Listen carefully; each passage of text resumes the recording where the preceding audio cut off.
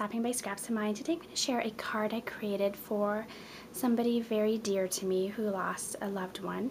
And I wanted to incorporate my I Am Roses flowers on here to show you how you can dress up a sympathy card with just a few simple flowers from I Am Roses, and it looks beautiful. So what you're looking at is my card that I created, and it is a little over 6 by 6. And the outside cardstock that I use that is in teal is from Paper Studio. And the two background layered papers here are from Webster's Pages.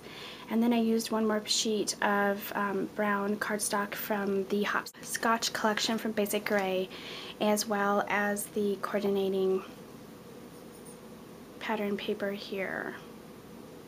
The colored image that you're seeing here on the front of my card is a Sarah Kay digi image, and I printed her off on some companion paper, which is the Crafter's Companion Ultra Smooth Premium White Cardstock. I absolutely love this for my coloring, and you can find that pretty much online anywhere. So I printed her off and I colored her up using my Spectrum Noir markers, and I just wanted to keep her pretty simple, and I just love how she came out. I love how peaceful she is just playing with her puppy dog there, and that's why I chose her. And I stamped this image here by TPC Studios, and it says, "May love surround you, may faith sustain you, may hope encourage you day by day." And I stamped that on a wooden tag by Recollections, and I love doing that. And then I inked the edges with my walnut stain. You can see it just adds a little bit of dimension. And then next to it, I used my beautiful I Am Roses flowers here, and this is a crocheted spray with a purple center.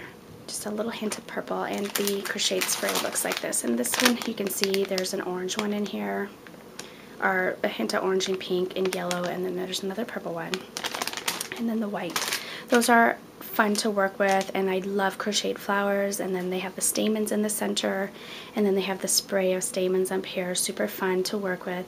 And just to add a touch of the purple to bring it out on my image, I added the beautiful S10s, which are one of my absolute favorite flowers, in the purple tone, and it's a two-tone purple, and they're just so petite and fun. I love these.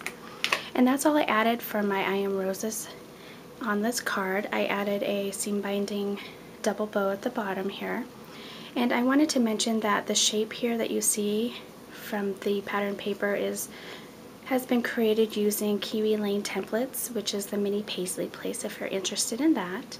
So that is the front of my card, and I absolutely love just how peaceful it looks. I didn't want it to be so dark and somber and depressing, because this friend she just has such a wonderful spirit about her that I know that wouldn't suit her. And then inside, I used my templates again from Kiwi Lane, the mini paisley place, and created this design here. This is from a Hero Art stamp, Thinking of You, Sorry for Your Loss, and it's actually 2 stamps, and it's from the stamp set here, and it's called Everyday Sayings. And then you'll see here that I haven't put any writing or anything. I will do that, but I did create a pocket here because I'm going to stick my writing in here once I write a little message to her, and I'll stick it in there so she can pull it out and read it, put it back. So this is my project that I created for I Am Roses. So be sure to check out the I Am Roses website where you can find all these beautiful flowers. I will also have a link to my blog with links to these flowers so that it makes it a little easier for you to find them. So be sure to check out iamroses.com, and thanks so much guys for stopping by. I'll have some close-up pictures at the end of the video for you. Thanks guys. Bye.